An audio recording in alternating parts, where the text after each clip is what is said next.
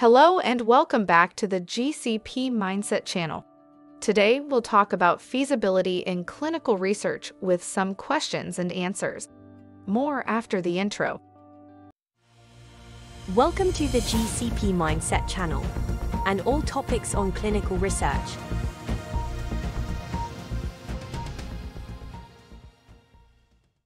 Welcome to our questions and answers session on feasibility in clinical research. Let us dive right in. Why is feasibility important in clinical research? Feasibility is important in clinical research as it helps determine the viability and practicality of conducting a study. It assesses various factors such as patient availability, resources, timelines, and potential challenges. Thank you very much for your answer. Let us now take a look at a second question. How can feasibility impact the success of a clinical research study?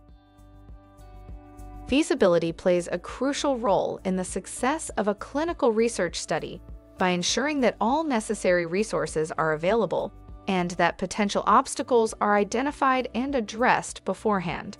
It helps to minimize risks and maximize the chances of obtaining reliable results.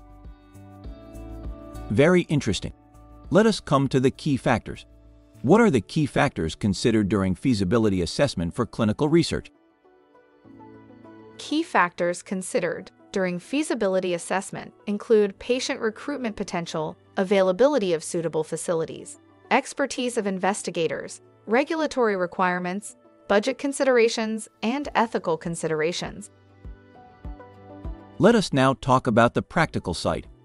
For example, considering a new company. How can a medical startup company seek help on feasibility topics? Interesting question, which may help a lot of people.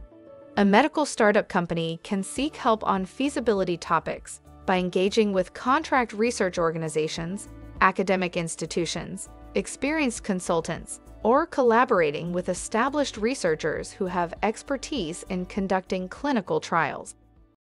Let's come to the next question. What kind of assistance can a medical startup company expect to receive regarding feasibility? I am happy to answer this. Assistance regarding feasibility can include guidance on study design, patient recruitment strategies, identification of appropriate trial sites, estimating costs and timelines, navigating regulatory requirements, and assessing potential risks and challenges. Exciting. So, are there any specific resources or databases available to assist with feasibility assessments in clinical research? Yes, there are several resources and databases available that provide information on patient populations, investigator expertise, site capabilities, previous trial data, and regulatory requirements. Examples include public databases like clinicaltrials.gov or commercial databases provided by vendors. Maybe a question for all medical startups. Can outsourcing feasibility assessments be beneficial for medical startup companies? Outsourcing feasibility assessments can be beneficial for medical startup companies as it allows them to leverage the expertise and experience of professionals who specialize in conducting feasibility assessments. This can save time, reduce costs, and improve the overall quality of the study. And a last question. How early in the research process should feasibility be assessed? Feasibility should ideally be assessed early in the research process, preferably during the planning stage. This ensures that any potential challenges or limitations are identified and addressed before significant resources are allocated to the study. Thank you for taking the time to answer all my questions. Your insights have been super helpful, and I genuinely appreciate it.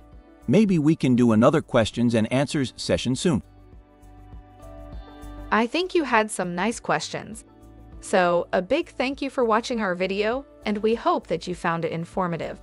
Don't forget to like and subscribe to our channel for more content on clinical research. By the way, if you have any questions, put them in the comments. We look forward to see you next time.